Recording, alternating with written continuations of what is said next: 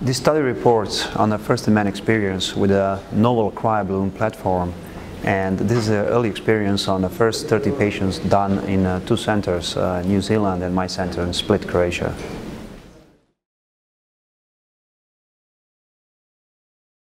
Cryoballoon system is designed to isolate the pulmonary veins, and by doing so, being able to cure the most common arrhythmia we treat today, atrial fibrillation.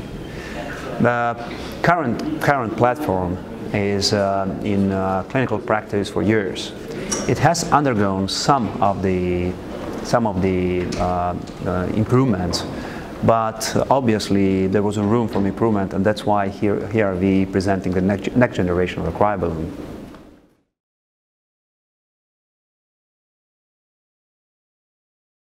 The key takeaway is that we have another alternative cryoballoon platform that will probably retain all the benefits of the old system, talking about good safety profile and a good efficacy profile, while giving an operators opportunity to improve some of the intraprocedural aspects, and thus making operators, especially newcomers, more comfortable to deal with the system. The system can be highly personalized to help the lab efficiency, and also the system incorporates two important safety features that will allow operators to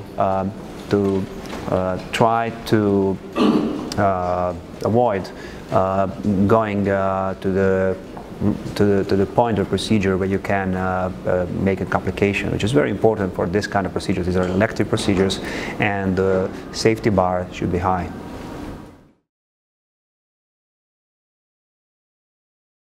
It's just another cryoballoon system, and the benefits and the risks will be probably the same that are already published for a system that's 10 years in the use. Probably with the larger volume of the patients, maybe some of the benefits of this new generation might come and be obvious.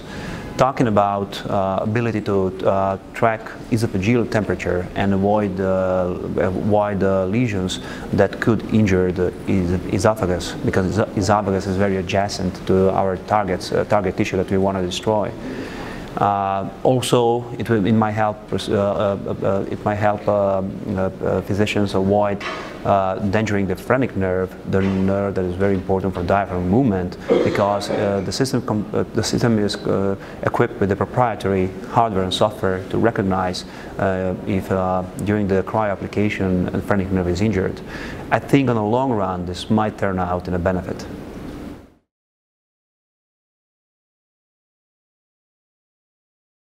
This system has some new materials and new components. This is early experience, and we wait more centers to take this technology and test it in their own practice. The engineers that constructed this might believe that there are some more further improvements down the line in a production line that might turn in an advantage over the old system.